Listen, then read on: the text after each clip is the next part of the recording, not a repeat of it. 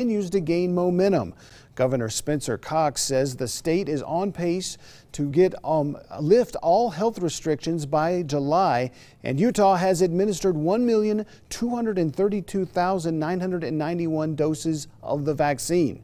Well, now you can make that 1,232,393 because you just saw Governor Cox and First Lady Abby Cox receiving their first shots of the Pfizer vaccine this morning in Spanish Fork.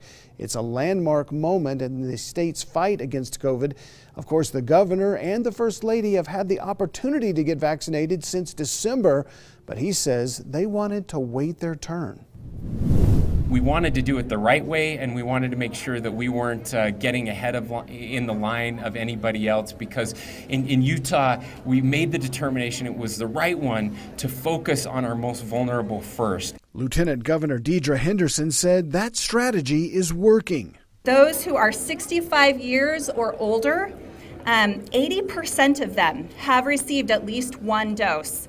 80% of 65 plus have received at least one dose, and 57% of them have been fully vaccinated. On Wednesday, Governor Cox signed the so-called endgame bill, which will remove the statewide mask mandate on April 10th.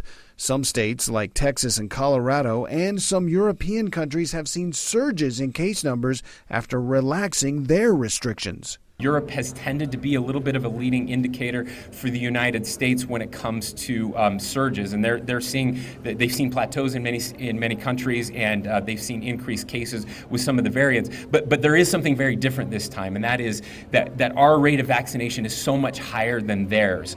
And even if we do see an increase in cases, the fact that we have vaccinated so many of our most at-risk population makes us even less vulnerable to the outcomes. We're used to coronaviruses. That's not a problem. The problem is if it puts you in the hospital and kills you and does that at an excessive rate. That's the problem we're dealing with. So driving those numbers down, that's really what we've been focused on.